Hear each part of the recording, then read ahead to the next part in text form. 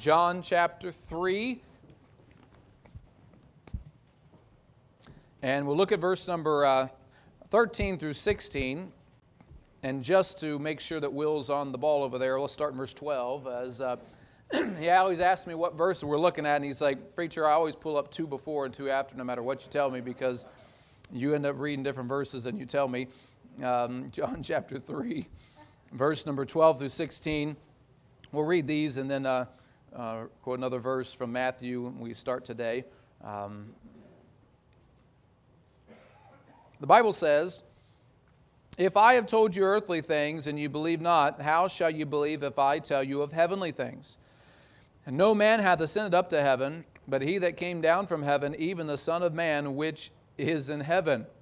And as Moses lifted up the serpent in the wilderness, even so must the Son of Man be lifted up, that whosoever believeth in him should not perish, but have eternal life. For God so loved the world that he gave his only begotten Son, that whosoever believeth in him should not perish, but have everlasting life." Amen. Let's be seated. We'll bow to pray. Father, thank you for these verses and this passage that's recorded for us. Lord, I pray as we think on these next few weeks and try to just prepare and plan, Lord, we'd most importantly take care of the priority and lift you up. And so thank you so much for the goodness and grace. Thank you for leading me in a straight path, Father. I know my destination. I don't always know the path to get there, but I'm so grateful that I have that assurance and the eternal life dwelling in me, and it's because of the grace of Jesus. And we praise his name, and we lift him up today. And Lord, I pray that this church would be reminded, that we would be required that we must lift you on high. And we ask these things in Christ's name. Amen. In the book of Matthew, chapter 5, it talks about us being salt of the earth and the light of the world. And it talks about letting our light so shine in front of men that others may see our good works and glorify our Father which is in heaven. And it talks about a candlestick, and it gives just some illustration there. But one of the illustrations in that passage, it says, "Ye are the light of the world. A city that is set on a hill cannot be hid." And in a few weeks, we're going to be a church on a hill that cannot be hid. Sister Sheila sent me some text about higher ground and having some advertisements, and we didn't know exactly when we're going to be able to move in. And the plan is the mid of May. I talked with Shiloh yesterday, and their goal is to be moved into their new place to worship on the first Sunday of May. So we've got a revival planned with Brother Rick Horam the 16th of May, and I think it'd be awesome to have him preach the first service Sunday morning in that new building. But it's going to be a church on a hill. It's going to be unhideable, if you will, from all that go by. No more can we get away with some of our junk behind the fence. Amen. It'll all be there to see, for everyone to bear and to know what's going on. That's just that's the logistics of things, and it's a great answer of God. I know that some of the things behind the scenes that not everyone knows of, but last February, before any of these things struck and hit with the pandemic and the economy, the owner of this building called me, and just in the morning I was in the basement, and he said, "Hey, just want to kind of talk with you our time frame and when we'd like to take occupancy of the building." And I said, "Okay." And he said, I would like for May of 2021, and if you need to, we can share it a little bit while we're moving ahead, but that's our time frame." And I went, "Okay, sounds good. We'll do it. We'll work on it. We're waiting for our zoning to change, and we're waiting for our land, but Lord will provide whatever." And I remember in my basement, I didn't come to tears, but I thought, God, thank you for just giving me an overwhelming peace that you're going to do something, and you're going to take care of the timing of this thing.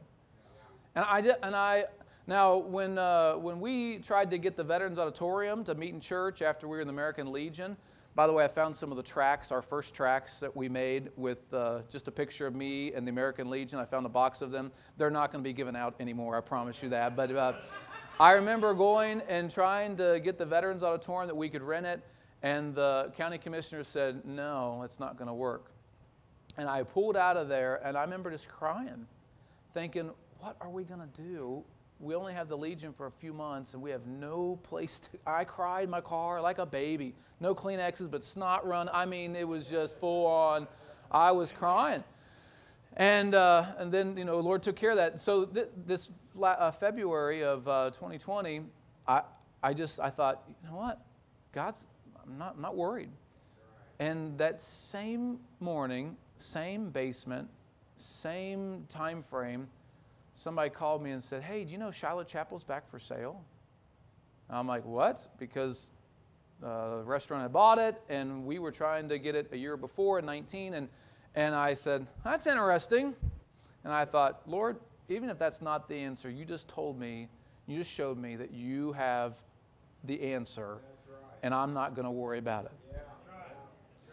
Well, fast forward a few frames and a few time, and we were trying to agree on a price, and we had prayed, and we had kind of set our feet in the sand in 2019 at a certain price. And in negotiation, they agreed to be $5,000 over that price. And I'm like, oh, this has got to be it, Lord. This has got to be it. And I'm like, hey, we're not going to worry about the price. That's close enough. Let's do it. And I got convicted, and I couldn't sleep. And I called the realtor. I said, I'm sorry. We can't do that. You're going to have to work it out. You can find $5,000 from some other place. But I prayed, and this is the price. And I don't want to go 20 years ahead and be second-guessing a $5,000 difference of a prayer. He went back to them, and they said, what in the world is the deal with $5,000? He didn't explain to them it was my prayer, and they thought we were being arrogant, and they almost walked away because of $5,000. And I told the realtor, I said, you make it work. This is what we... He said, it's worked, it's done, $900,000. I said, okay. Whew. So now, I am totally confident as we move in that building that it is God's leading, God's direction. They're starting construction on this building in the next few weeks to start working on the roof, the parking lot, and to reclaim what they've invested in and go forward. Perfect timing. Can somebody say amen? We're about to be a church that gets a facelift, okay? That gets lifted up a little higher. And, with that thought, I was thinking about topics and just sermons and subjects, and I want to preach the next few Sundays on just some things that we need to be aware of. But before we go and get a church lift, I want to remind myself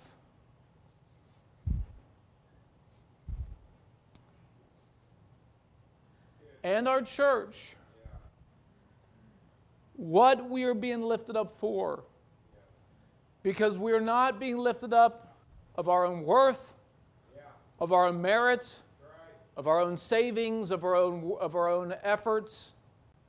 If we're being lifted up by God, then there must be a divine, overriding and overwhelming purpose for that to take place. And I'm going to say amen to that. And whenever something is lifted up, there's always a direct danger of pride being lifted up with it. Every time. Something that God means for good, when a person receives it, can be twisted and turned into bad. Lucifer, Satan, the covering cherub, had a position of authority. He had brightness and beauty. There was a purpose for that. God didn't make him as a mistake. In fact, in the day he was created, Ezekiel says he was created perfect in all his ways, till iniquity was found in him. Lifted up in a position, gave opportunity for pride to creep right in behind it. And pride is what got Satan his position in hell. Before we go and get a church lift and get put on a hill so that it can't be hid, John chapter 3 reminds us of this very priority that I want to spend this morning looking at and just allow the Word of God to speak to us. And I know this message could be preached at any time, any moment of history, and I've preached it before. I remember preaching, we had red chairs in here, this message one time in this auditorium.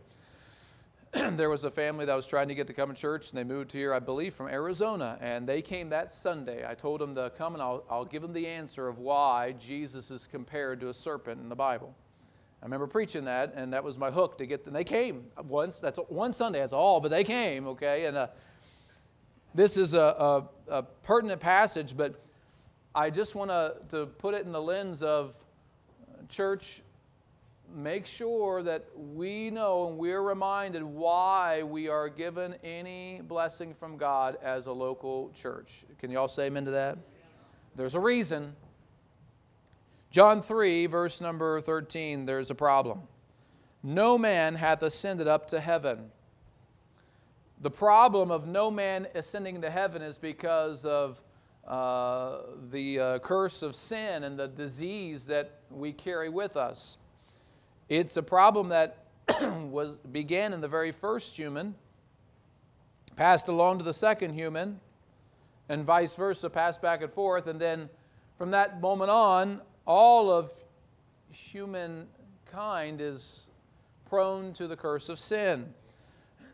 Who can ascend up into the heights of heaven? No man. No one has the right to come in front of the throne of God with its holiness and with God's righteousness and with our faultiness and with our sinfulness. It's not that God created us wrong, it's that we perverted that wrong creation and compromised it with sin. The problem that no man hath ascended up to heaven lends itself to the passage that we're at, because as Jesus said, if I have told you earthly things and you believe not, how shall you believe if I tell you heavenly things, which no one's ever seen? You never ascended there. And the illustration, of course, in the beginning of John 3 is that you must be born again. Can somebody say amen? Amen. Boy, that spiritual birth certificate is the most important date of your life, that you know that you've called on the Lord and that He wrote your name in the book of life and that you're forgiven. It always pains me to hear someone say, well, I'm just trying to be good so I can get to heaven. I'm like, I feel sorry that you're trying, because God's already accomplished everything for you. You need His grace and you need it given, not you earning it and Him paying you for it. He's not going to pay you. He paid the full price on the cross. The problem, no man hath ascended up to heaven. The Bible says, for all have sinned and come short of the glory of God. Now, the Lord provided the answer, praise His holy name, but without the question, the answer doesn't mean anything. If I start calling you out numbers, 16, 49, 81, 121, 144, you might be able to figure out a pattern, but those numbers don't mean anything unless I ask you what's the square of 12, or what's the square of 7, or what's 9 squared. Those answers don't mean anything without the question. They're just random numbers. Jesus dying on a cross means nothing unless you have the question of, how do I get to heaven? How do I get to God? What am I going to do with my sinfulness? How do I stand in front of a God knowing that I have already committed these wrongful acts? The problem in verse 13 is not only that no man hath ascended up, but it goes further than that no man ever will ascend up on their own. It won't happen. It can't happen because of our sinfulness. Verse 13 gives the solution. But he that came down from heaven, even the Son of Man. And you see here the solution to the problem even before it's fully explained in John 3:16 and how it would be sent and what it would give, what it would accomplish. But because no man hath ascended up, he that came down from heaven. And I just can't help from showing you this. It's perplexing if you don't know doctrine. It should be something you wrestle with if you are uncertain of the qualifications of Jesus. If you ever have a human doubt by not being able to comprehend the Trinity, and that should be all of us at some point. I mean, I'm just going to be honest. How do you figure out God in three persons, blessed Trinity? It's a joggling my mind that the Lord's saying, "Why hast thou forsaken me?" Well, how does that work? And look at verse number 13. He that came down from heaven, even the Son of Man, look what the last phrase says, which is in heaven. Well, wait a second. You're on earth. You're quoting, you're giving this passage. You're explaining it to Nicodemus. This is not a mistranslation.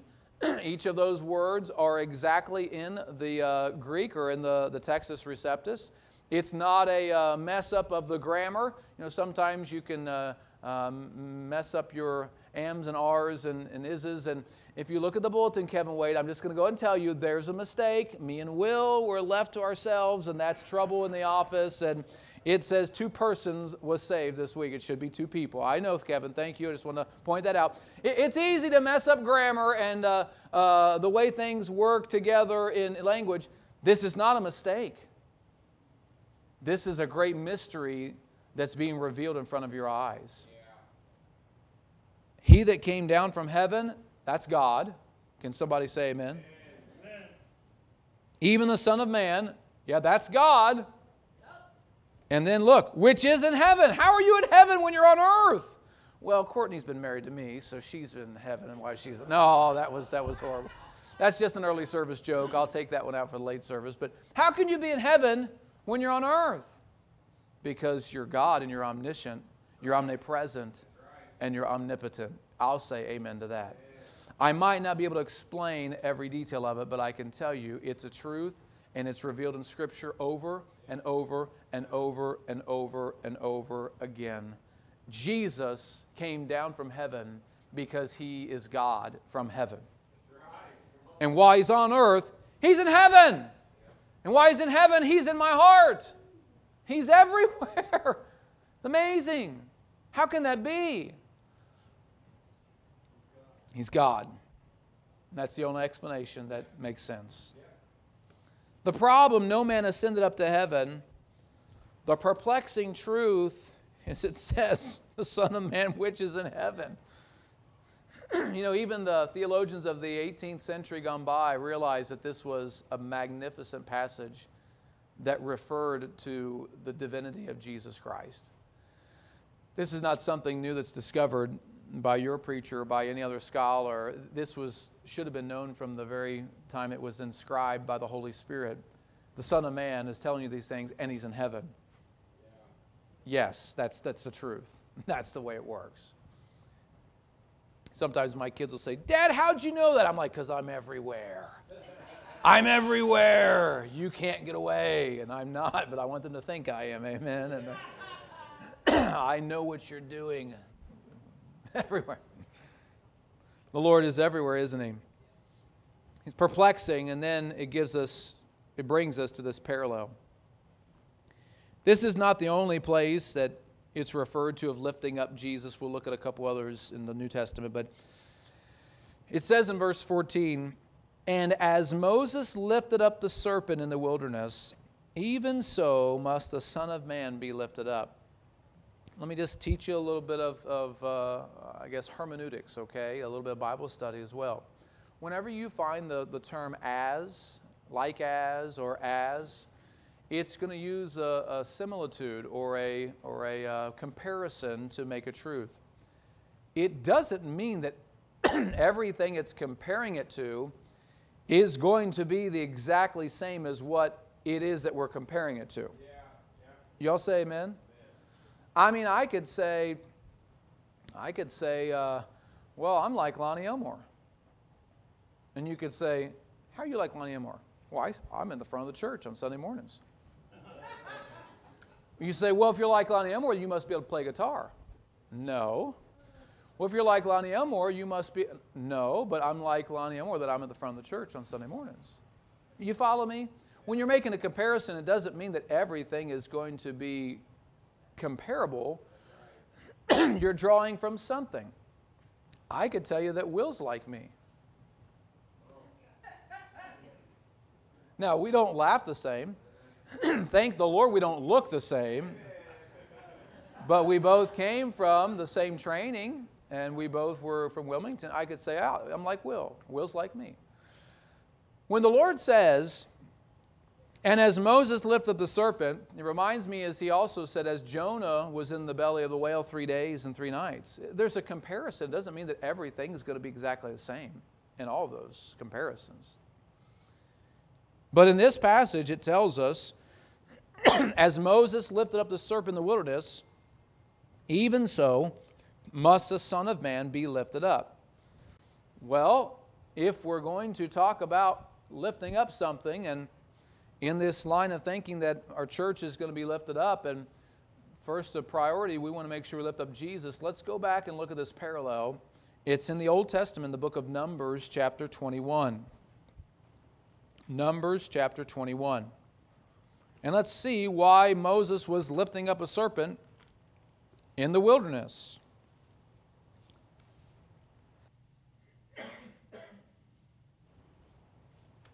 Numbers chapter 21.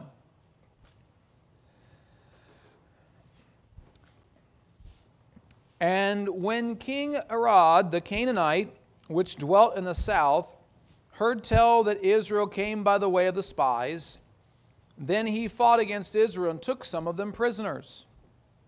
And Israel vowed a vow unto the Lord and said, if thou would indeed deliver this people into my hand, then I will utterly destroy their cities. And the Lord hearkened to the voice of Israel. You see, the conquering of the land of Canaan, it was not just a one-sided battle. They were attacked. There was back and forth, and God opened that land of Canaan up because it was time to retribute the wickedness of that land. That's why he did it. That's why he didn't do it 200 and some years or 400 years earlier, because the iniquity had not yet come full. Boy, America, when your iniquity gets full, you better watch out. You better watch out.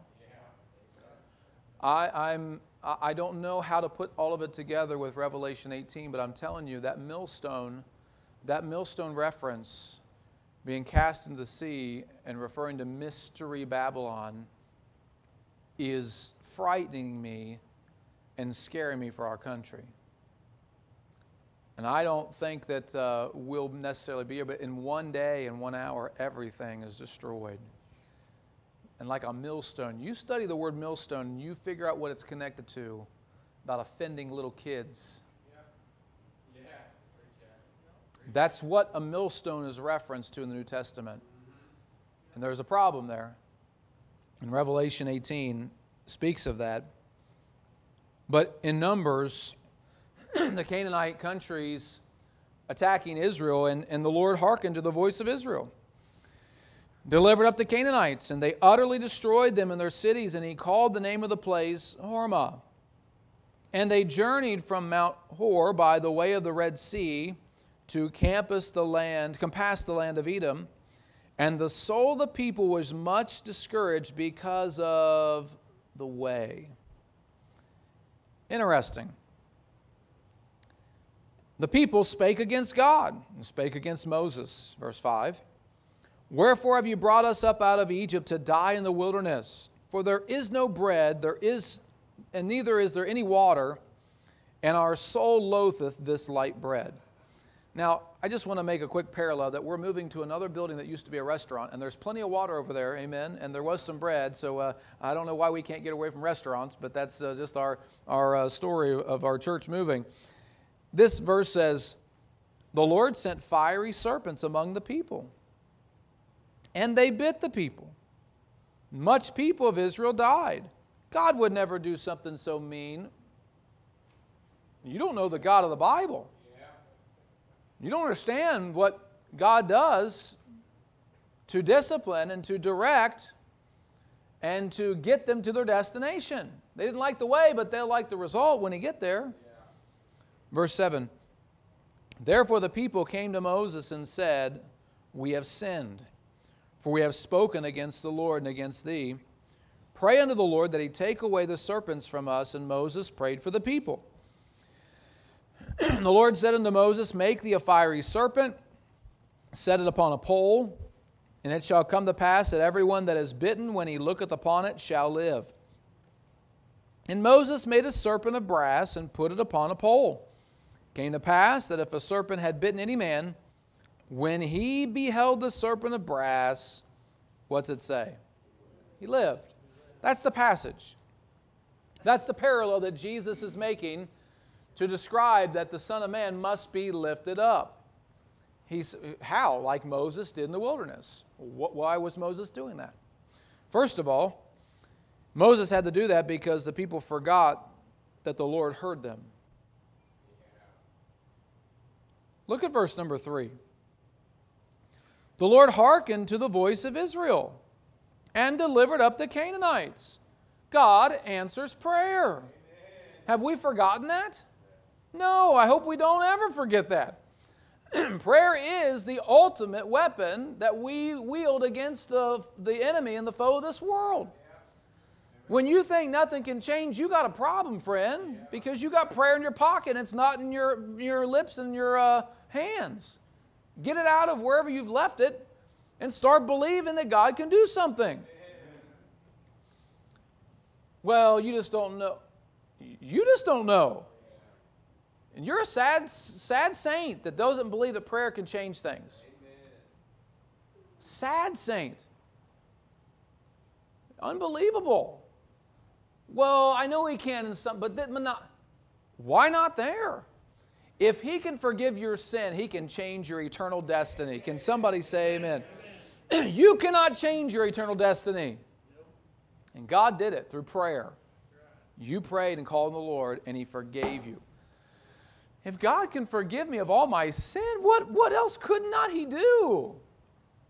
Well, a little hair on the side maybe might be tough, but I'm praying for that. God can do anything. He can make my head grow like a chia pet if he wanted to, amen? But there's some other purpose. I just haven't figured it out yet. No, God can answer prayer. The simplest of things and the most complex of things. But they must have forgot that God heard them. Because look at verse number 5. And the people spake, what's it say? Why would you speak against the God who just heard your prayer and promised you a destination through all your enemies? Well, because I don't like the way he's doing it. Okay. There we go. You're trying to be God still. You're trying to be in control still. When are you just going to let him drive and steer? And you say, God, I want to be like you. Let him make you that way. Don't avoid the trials and the temptations and the testing and the work that he does to conform you. If you prayed that prayer, be ready for it.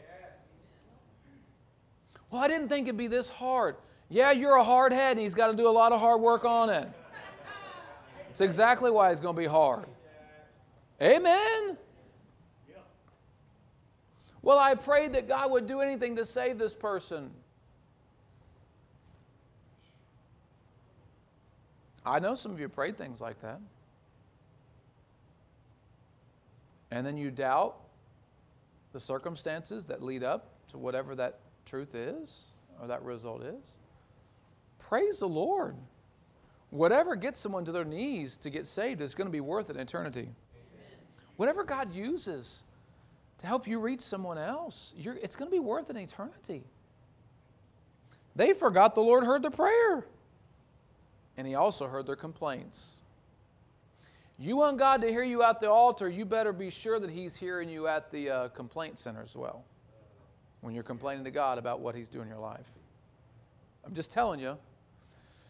You want God to hear you when you're in a deep trial, you better know He's hearing you when you don't think you need Him and don't want Him around. I mean, if the God of heaven is open to your prayers, He ought to be open to everything you let sneak out of your lips.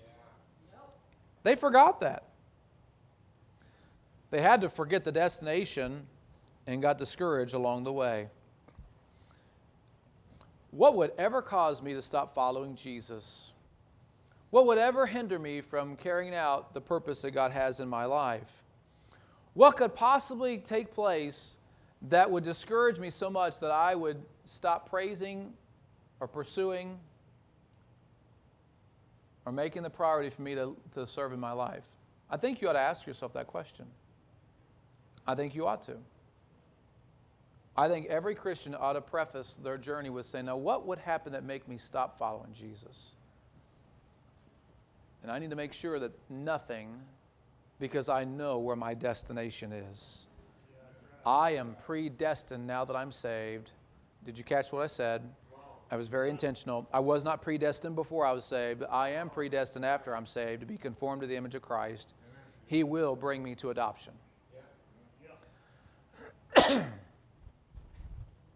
So I am not going to let discouragement along the way deter the path that He's laid out for me to get to where I'm going. Though the road may be rough and narrow, though it may be steep on every side, with the Lord of whom I'm promised, Him only will I abide. They forgot the destination. Look at verse 2. The Lord hearkened to the voice of Israel and delivered up the Canaanites, and they utterly destroyed them and their cities. It wasn't like they were waiting for that promise to be made. He's fulfilling it. Lord, if you'll help us, we'll destroy those cities. Okay, I'll help you. Thank you, Lord. Man, this way's just rough. Are you kidding me? Are you kidding me? And it's not something that we should just look down the Israelites, because I think it happens in all of our Christian lives. Can somebody say amen? It does. It happens. We forget the destination and we're discouraged by the way. And then God does something. Verse 6, and the Lord sent. You want to put a blank in your Bible? You can fill it in with whatever you think He sent in your life. Well, God's a good Father. He only gives good gifts. The serpent was a great gift for Israel. The fiery serpents was a great gift for Israel. Well, my God is only a God of prosperity, and He only wants the best of my... Yes, and He's going to have to knock you off that pride pedestal so He can prosper you, friend. Amen? Amen. Israel's best life now happened with fiery serpents. That's what brought them to the greatest truth they could ever understand. The Lord sent. What's He sent in your life?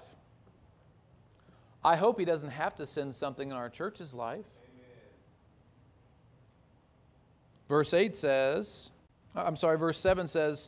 therefore the people came. See, God sent something, and therefore the people came. Isn't that amazing? What gets someone to come to Jesus? Probably a therefore. Something was therefore, and then the people came. I just hope that you let something nice and cuddly be therefore instead of something fiery and serpenty, okay? Because the Lord knows the way in the wilderness. He knows what to send to get people to come to Him. And notice what they said. We have sinned, for we have spoken against the Lord and against Thee.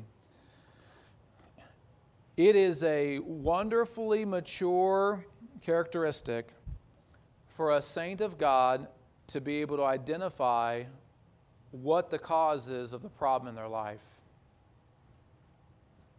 Now, I don't know if every situation, every problem is from some specific sin. I do believe that Job suffered some tribulation and he was righteous. Y'all say amen? That does happen. The curse of death is on us no matter how close you are to God in the flesh. Y'all say amen? I'm going to die one day. Elliot, we were talking, and Elliot said, Dad, you know that dying thing? And I said, yeah. And he said, is that a long way off for me? And I said, yeah. And he said, is it a long way off for you? And I said, well, I hope so. And I said, but that's why we got saved. He said, yeah, I'm glad I'm saved. I'm glad I'm saved. And I said, we don't know when. And he said, well, I hope.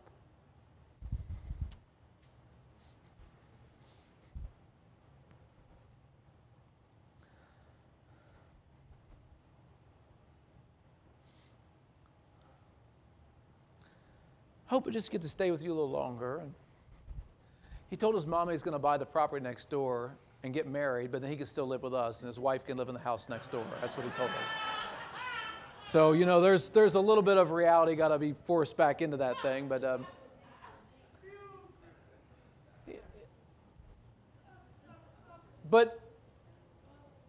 it would be wonderful if God sent something and then you came to God, Lord, I've sinned, and that's the problem. It's not my brother, it's not my sister, it's me, oh Lord. It's not this person, it's me, oh Lord, that's the problem. And I've always been the problem, and I need your power in my life.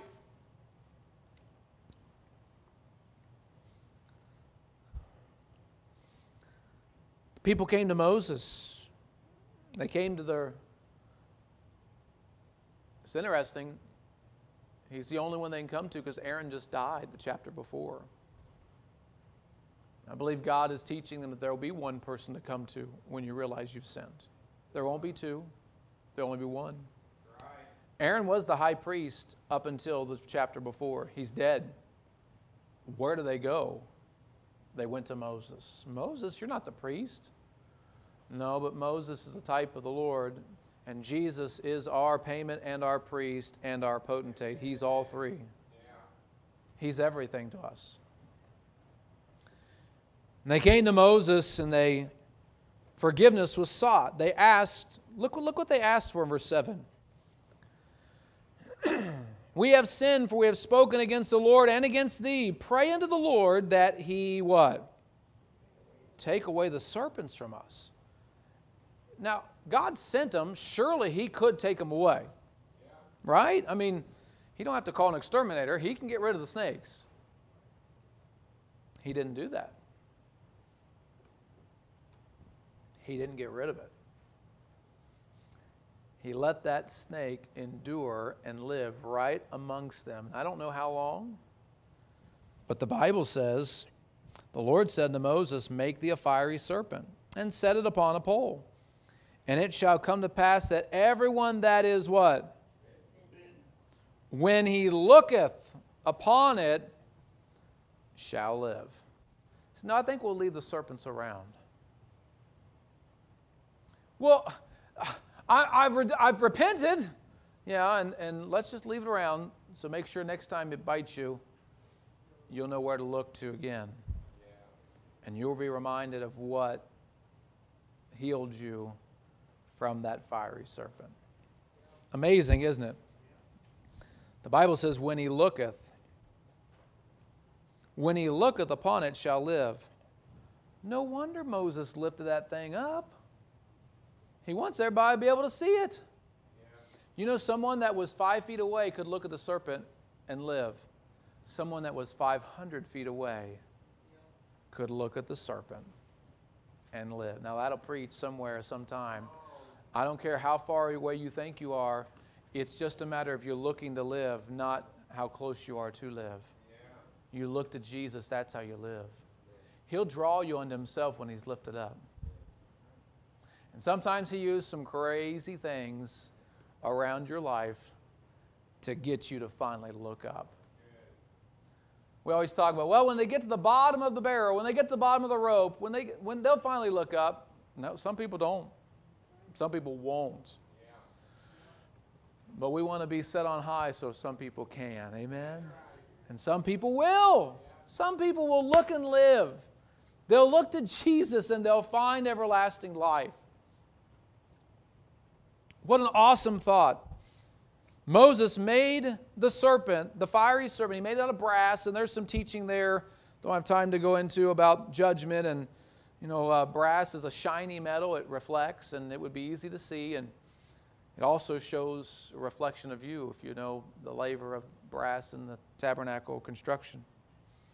The serpent was the exact picture of what caused their death and caused their disease.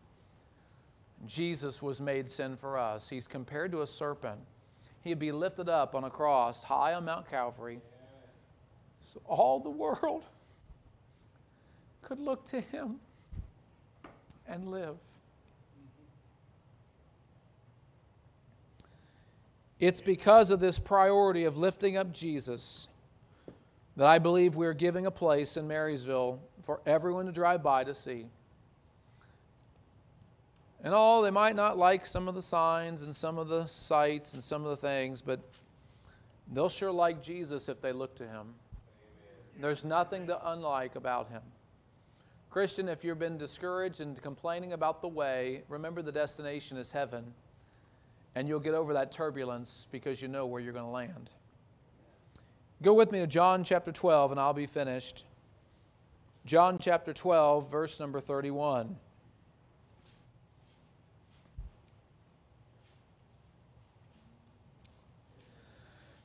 God's voice was heard amongst the crowd.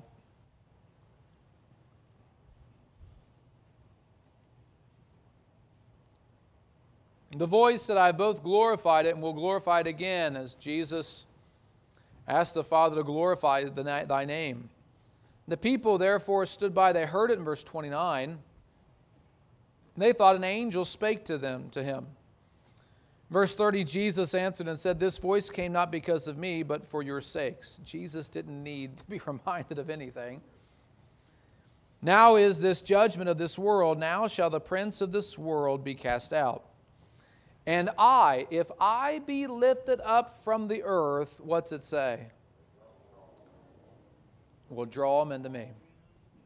The priority of lifting up Jesus is why we have a church and why we've been blessed, if we ever have, in this place. It's so that we can lift up Jesus. If we look at ourselves and of our own members, we have nothing to be desiring of as far as the church is concerned. I'm not trying to diss us all. I'm just trying to be very blunt. We have Jesus, and that's what is worth lifting up. Yes. Amen.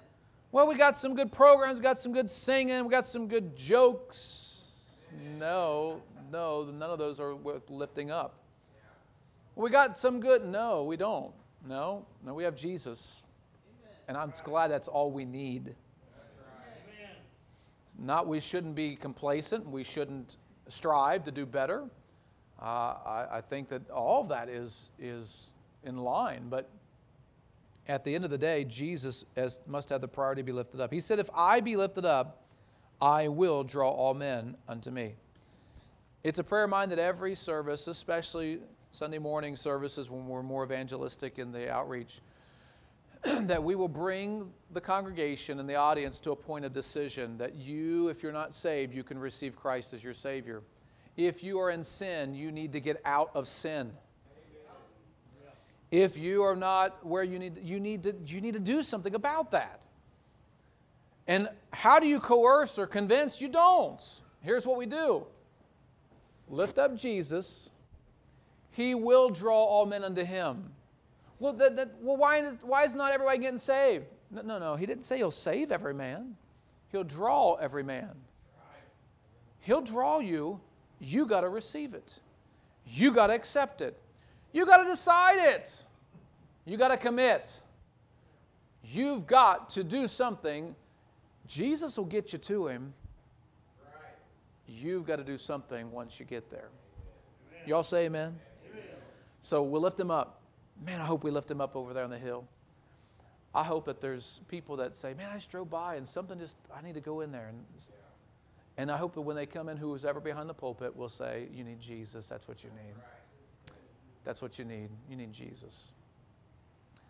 I can't draw men and I can't drive men, but I can lift up. And He'll do the drawing. Every head bowed, every eye closed. Father in heaven, I pray that we would keep that priority in mind.